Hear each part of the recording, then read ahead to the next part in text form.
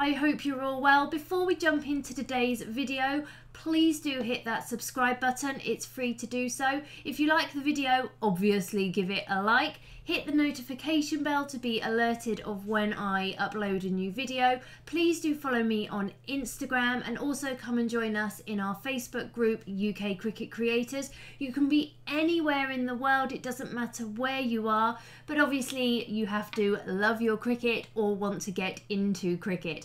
It's kind of in the title. That's it. That's all I have to say on that. So let's go into today's video. So today we're going to create these Spotify code plaques that have just exploded. I mean, they really have. Just a note to say that everything I do on this channel is a personal use basis. I don't sell anything and my videos are made on a personal use basis. If you are selling items, it is for you to do your homework on licensing and copyright and everything like that. Not to say that personal use is okay, but most companies are okay with personal use and they're okay with fan art. So I've created a template in Design Space and I will share this. So in the link in the description will be a link to the community project, and when you open it up, this is what you will see, and it just reduces the amount of work you're having to do. So I've done the play button and everything for you, your little I don't even know what that's called, but everything you would see on a Spotify play when you play the music, I've done for you. And I've also done your square for your image. So I'm going to use one of our wedding photos, and I've just done this as a template for you. So the first thing I want to do is add my name of my song and my artist as well. So I need to go to my text, and I'm using the font Made Tommy, which is pretty close to the Spotify ones, and I think everyone's pretty much agreed that that's the font. However, Cricut Sans is also a really good font to use, and of course it's already in Design Space. Made Tommy is an installed font, so we need to go and get that. So we've come to dafont.com, which is a free to use site. There's lots and lots of, like, thousands upon thousands of free fonts on here. Of course they are personal use because they don't have a license with them. I'm going to search for Made Tommy and I'm going to select this top one here. So I'm going to go to download. I always like to show in folder. Once I double click it, you can see there are lots of versions in this one. I mean, it's incredible. The one that I use is Made Tommy Regular Personal. These are all open type as well, but you can choose any of these. So to install them to your computer, you're just going to double click and then go to install. This will then install it onto your computer. So if you install a font onto your computer, you won't be able to then have that font on your Design Space app, for example, because you're installing it to your device and then Design Space is using the fonts that you've got, they're called system fonts, on your device. So just because you've got a font on your computer doesn't mean when you go into Design Space app, you'll have that same font because you may not have put it on your actual phone. The other thing to note is that you need to refresh Design Space. So if Design Space is open, which mine currently is, I will need to close it and then reopen it once I've installed my font, because if it's open, it won't be able to detect that you've got a new system font. The same if you're doing this on your phone or your device or your Android or your iOS. You will need to close down Design Space and reopen it in order for it to actually be able to connect with that font. So I've refreshed Design Space, so I can go to text. I can come up to my fonts and I'm going to search Made, and Made Tommy comes straight up. So the first thing I'm going to write is my song title, one of my absolute favorites, and I'm just going to bring that in and just kind of size it up. And then I'm going to get another text box, and this time I'm going to type in my artist. Again, one of my absolute favorites. And I can then bring that in and I can just kind of play with them. So my song title has to be larger in font size than my artist. So I'm just going to reduce that down slightly. So this one is 34.42 and then the artist is 32.56. And actually I like the way that looks. So what I'm going to do is I'm just going to draw a square around these two and I'm just going to align and align left so they are together. And then I'm going to just attach those together. So what I've currently got attached is this line here is attached. Then I've got my slider and then my heart is kind of just separated. So I'm just going to bring these over and I'm going to make sure that these are how I want them. So I'm going to align and align center horizontally. Perfect. And then I'm going to attach those together. So when you come in to my template, these are as they are, and then I've left it so that you can attach them together and you can work out the sizes and how you want everything to be. So I'm going to attach those and then I'm going to draw around my text and this area here and I'm going to align and I'm going to align left. Absolutely brilliant. And then my heart, I'm just going to move slightly to kind of where I want it. Once I'm happy with all of this, I'm then just going to attach them all together. So next I need to go and actually get my code from Spotify. So we're going to go into Spotify. So Spotify is free to use and there's also a paid subscription as well, but I just use the free to use one. And I've got one of my favourite albums here, which is Love Songs by Phil Collins. And of course, the song I'm choosing is A Groovy Kind of Love. And if we go across to the song, you'll see there's 3 little dots here. We're going to click on those and copy song link. And this will copy that link to our clipboard. We're then going to go to the website www.spotifycodes.com. So that's spotifycodes.com. You need to paste in the code that we've just copied and select Get Spotify Code. We'll then come up with our code here. The only thing we're going to change is the format. So we need to change the format from JPEG to SVG. And then we can select download. And when we select download, this cute little artwork happens. So I'm going to select download and then I'm just going to let you see what it looks like because I think it's really cool. Oh, look at that. Again, I like to go to show in folder. And then with my code, I'm just going to move it across to my pictures so it's easy for me to find. We can go back into design space and we're going to go to upload, upload image. Browse. I can browse my pictures and I can find my code and select open. I can change my image name, so I am going to change my image name just to A Groovy Kind of Love. And also I'm going to tag it as well, because if I was going to do a lot of these, at least if I've got tags, I can search the tags if I forget the image name. So for tags, I'm just going to tag it as Spotify. And then save. I can then select that and insert image. So you'll see it comes in with lots and lots of layers. We don't need to do a huge amount to this. I'm just going to select this black layer here and I'm simply going to delete it. We don't need it. We don't particularly want it. I'm then going to highlight everything and I'm going to attach them together. The reason I'm attaching is they are currently grouped. And if we go to make it, all of these are going to be jumbled up and you're not going to be able to read it and it's going to be absolutely pointless. So you do want to make sure that you attach because it will then keep its complete shape as you see it. Lots of people are doing their code placement differently. Some are doing it above the text, some are doing it under here. I quite like it under here. And then all I'm going to do is I'm just going to highlight all of these, which of course I've already attached, and I'm going to align center horizontally and just make sure that's in the center. And once I'm happy with it, I can then attach it. So then I've got my square here, and this is a template for my artwork. So I'm going to be bringing in a photo from our wedding. So again, upload, upload image, browse. I can select the photo I want and then open. I always go to complex image just to show you. If I choose simple or moderately complex, it's going to change the way my photo looks. So always have it as complex. Continue. I don't need to remove anything because it's a photograph. Continue. And save as a print and cut. Always want to save this as a print and cut.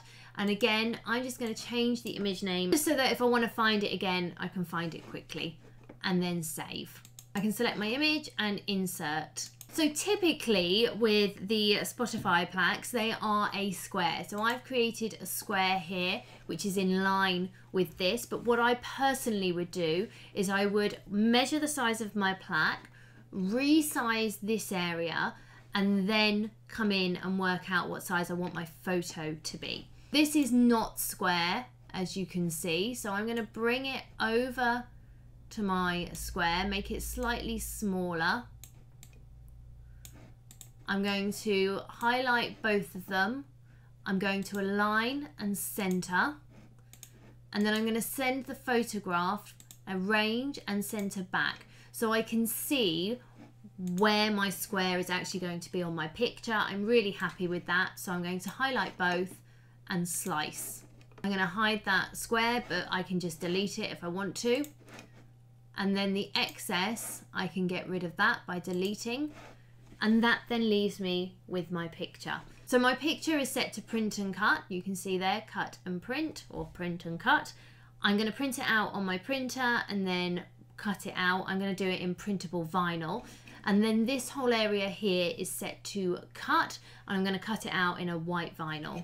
Finally, all I'm going to do is highlight everything. And I'm just going to align and center horizontally to make sure that picture is where I want it. But of course I'm going to manually place it anyway. It's just for me to be able to see on the canvas. I'm happy with the sizing and everything, so I can then go to make it. You can see here we've got our print and cut, and then we've got our vinyl cut. Continue. I am selecting my maker, but this can be achieved on your Air machines as well. With Joy, you'll only be able to cut, you won't be able to print and cut. So if you've got a Joy, you'll be able to create that Spotify image and cut it. And then for the print, I would just print it out on a printable vinyl. It's in a different program, and then I would use a trimmer to manually cut round. That's how I'd get round it if I had a Joy. So I've got some Cricut printable vinyl in my printer ready to go. I'm going to center printer, make sure I've got the right printer selected. You can choose whether to have your bleed on or off. So the bleed acts as a buffer. Now it's recently changed. It used to be with the bleed on, when it printed out, it would have like a fuzzy outline. And as I say, this is to act as a buffer. However, it seems to have changed and it seems more solid now, so it actually looks like it's part of the picture. It's not as obvious. Either way, it's just a buffer because print and cut is as accurate as it can be, but sometimes it may just be slightly off. So if you don't want to see any white, if it is slightly off, I would suggest having the bleed on. I actually prefer mine off, but I am going to leave it on today so that you can see what it looks like on. I'm also going to switch my system dialog on, and I'm then going to select print. Because I've selected my system dialog to be on, it will bring up this little screen for me. I can go to preferences, and I find that my printer quite often will clog or it will jam if I put thicker materials in. So I changed my media type from plain paper to photo papers, and I always choose photo paper plus glossy 2. And I use this setting with printable fabric, printable sticker paper, printable vinyl, printable iron-on. All my printable products, I use this setting and it works great with my Canon printer. I also changed the print quality from standard to high. I select OK and then print. For my cut setting, I'm going to browse all materials. I'm going to search printable, and I will then select printable vinyl, and I know it's a Cricut product because it's got the Cricut logo next to it. For my vinyl, I'm using a white permanent Cricut vinyl, so I'm going to browse all materials.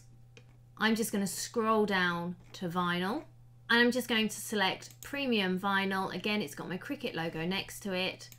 Done. And then for both, I need to make sure I've got my fine point blade loaded. Please make sure when you're changing your matte selections that you are making sure that you're changing your cut settings as well.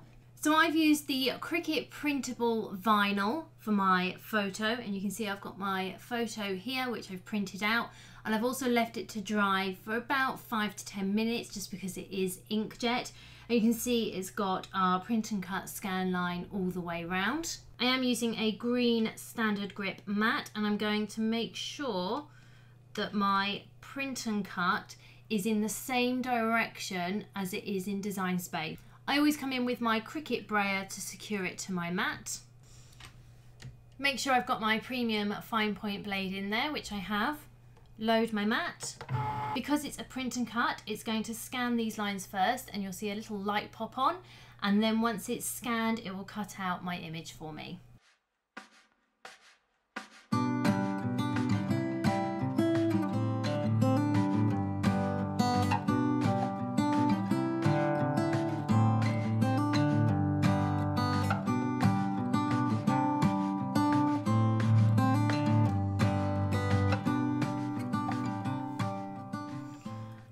I'm going to use my True Control knife, which, as everyone knows, is one of my favourite Cricut tools, and it's one of my favourite weeding tools actually, even though it's not a weeding tool. And I'm just going to come in and peel the excess vinyl away.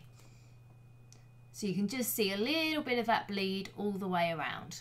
I always like to trim down my vinyl just so I'm not putting excess on my mat than I need. Also, shock horror, I've realised this morning that I've run out of permanent Cricut white vinyl. I can't believe that. I'm actually shocked. So I need to order some. So instead I'm using removable Cricut white vinyl. It's absolutely fine. It's going on a glass frame. It will be indoors. Removable or permanent is absolutely fine in this situation.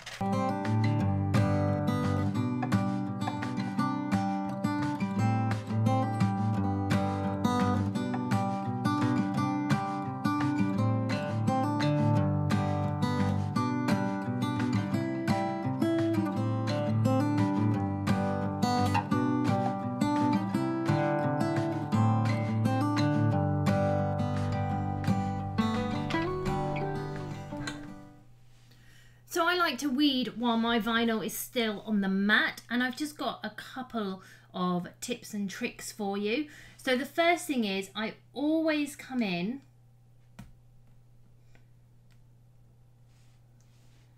and remove the middle pieces first, especially when I'm working with smaller text. It's a lot easier to remove those middle pieces and stop everything moving around when the outer of your text has got vinyl around it. So I just find it's easier, and like I say, with a lot smaller text than this, it can be quite tricky. So I always remove the innards first, and it's just a good habit to get into. Then what I like to do is actually separate things just to make it a bit more manageable.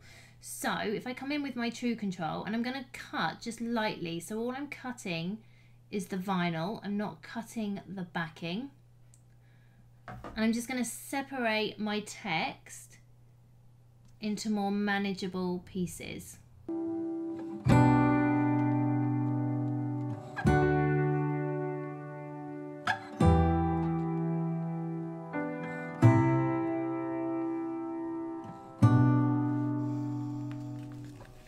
So I personally don't have an issue with the Cricut standard grip transfer tape. I think it's fine, but I know some people think it's too sticky. So if you take off a new piece and you find it is too sticky, get something like a pair of jeans or a cushion cover, place your transfer tape on it, go in for a second time, and that should de-stick it slightly. I'm going to place my transfer tape on top of my vinyl with my scraper and just give that a good scrape. This is a Cricut scraper. I just spray paint them so they have different colours and they complement my craft room. Always turn it over and scrape from the back as well. always peel from the back as well. It will give you a lot more control. And I find rolling it at an angle really helps as well. And if you get any bits that aren't sticking, just press it back down and use your fingernail to just press it. I can place my vinyl onto my glass. Again, come in with my scraper, my transfer tape, and again I roll it back at an angle, and I pretty much roll it so it's flat to the glass. If you are having any problems, just a quick tip, if you get an extra large scraper and you place your transfer tape back on the scraper, so you push down and you pull your transfer tape at the same time, this really helps to get it off your transfer tape and onto your product. And this trick works great with things like slate and canvas, which can be very, very difficult. So I don't normally use transfer tape with printable vinyl, but I will today just to show you. You want to use an older piece of transfer tape, so one that's been well used. Just give it a little scrape, you don't need to go in heavy-handed. A little scrape from the back, peel it back. Again, come in and just give that a little scrape. And then of course we can peel back.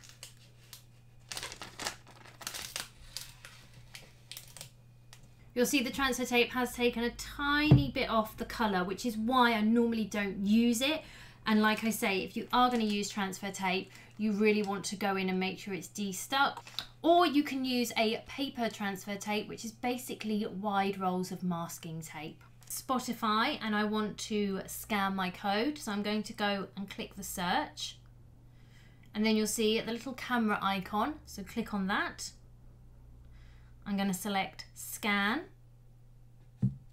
For the first time you do it, it will ask you to allow Spotify to use your camera. You say okay.